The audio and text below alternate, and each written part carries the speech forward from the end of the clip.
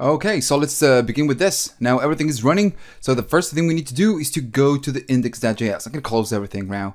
Let me just close, right click, close all, and I'm going to open the index.js. Of course, we're going to use Redux, and so we need to make the configurations, bring all the Redux logic, and connect the debugger and everything else. So that's the first thing we need to do. So I'm going to go here and okay, before I'm going to do this, we know that we need to pass the reducers to the to the create store. If not, it will give us an error message. So I'm just gonna go and do it right now. I'm gonna create a new folder.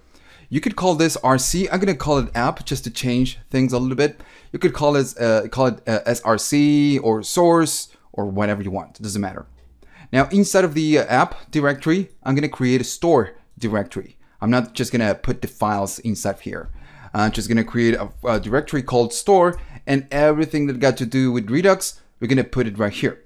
So right from the start, we will need two things. We will get actions and we will get reducers, right? So let me create the directory reducers.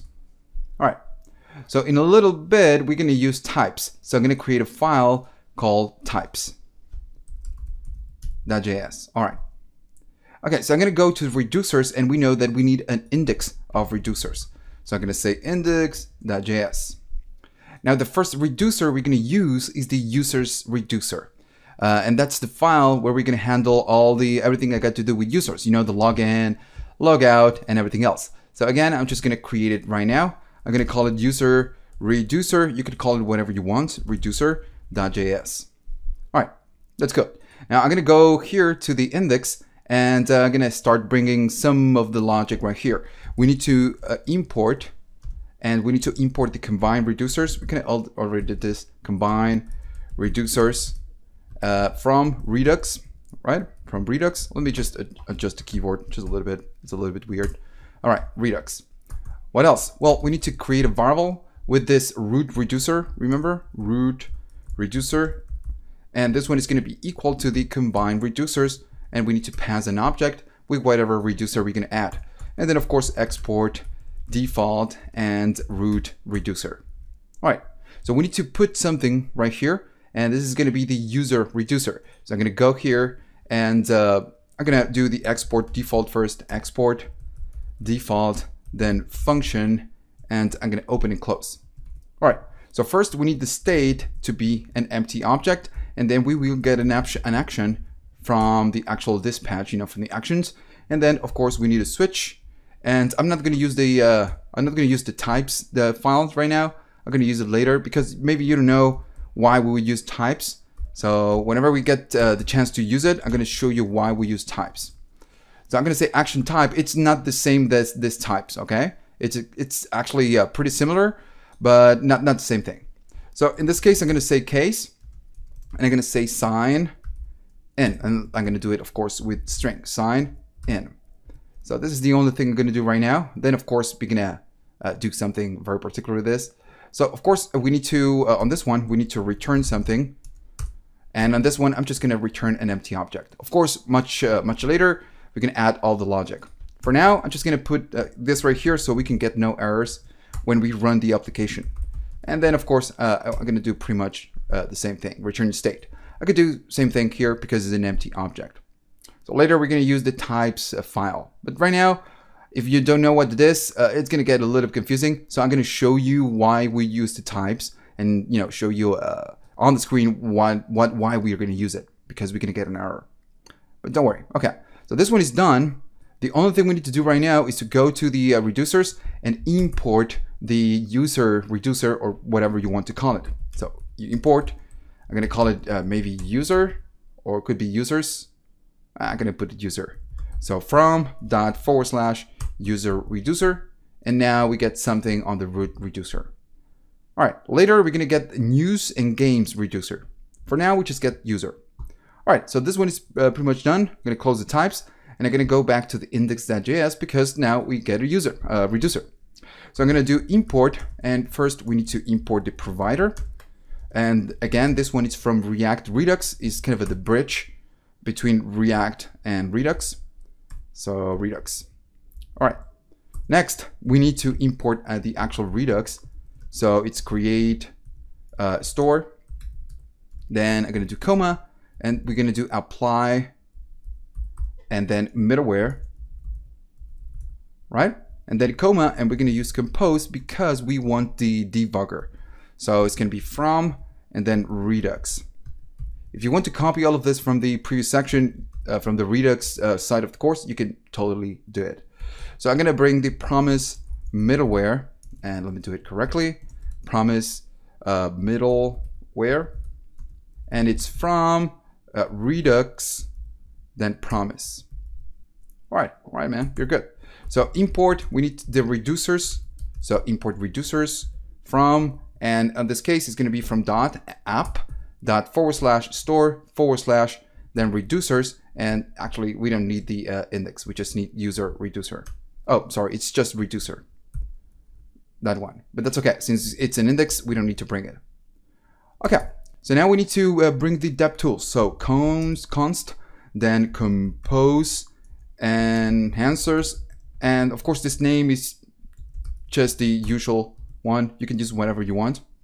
So __ Redux _DevTools _extension _compose __. And then we do the pipes and compose.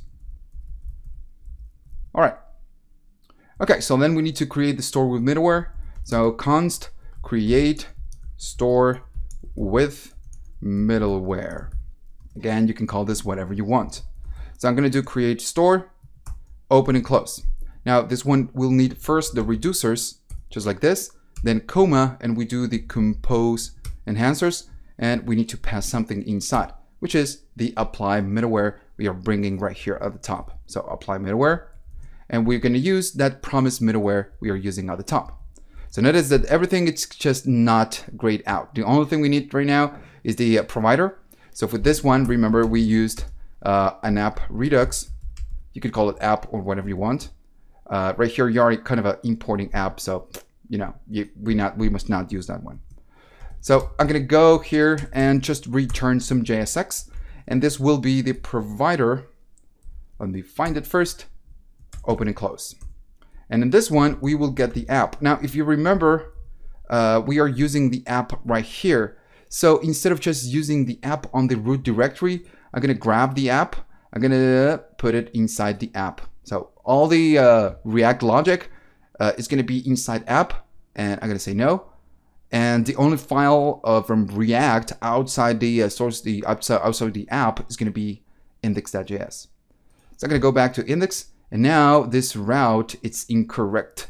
We want to bring app from dot, then app, and then app. Not store, app. All right. Sorry, I'm gonna go back. It's app / and then we could call this index. Actually, I'm gonna say index, and I'm gonna go and change the app for index. It's a little bit better. So index.js. So of course this index, it's the index of the app we get right here, not this main index. All right, I'm gonna go back, and we are bringing now app from index. Not store, sorry. There we go. Okay, so we get the app. The only thing we need to do is to pass the create store with middleware. So I'm gonna go to provider. I'm gonna say store equals open and close, and we pass the whole logic. And now, since we get the app on app Redux, I'm gonna go here and say that we want to use that app Redux. So if everything's cool, the only thing we need to do is just reload the application. And if we get something wrong, it's because I did something wrong. And let me just double check why. I'm pretty sure I'm importing, and of course, is this one's at the top, maybe? No, not this one's. So let me just double check. Okay, so I guess this is the one. It's app with a, small, with a lowercase. Store, and then reducers. So we should be getting it now. And okay, that's cool.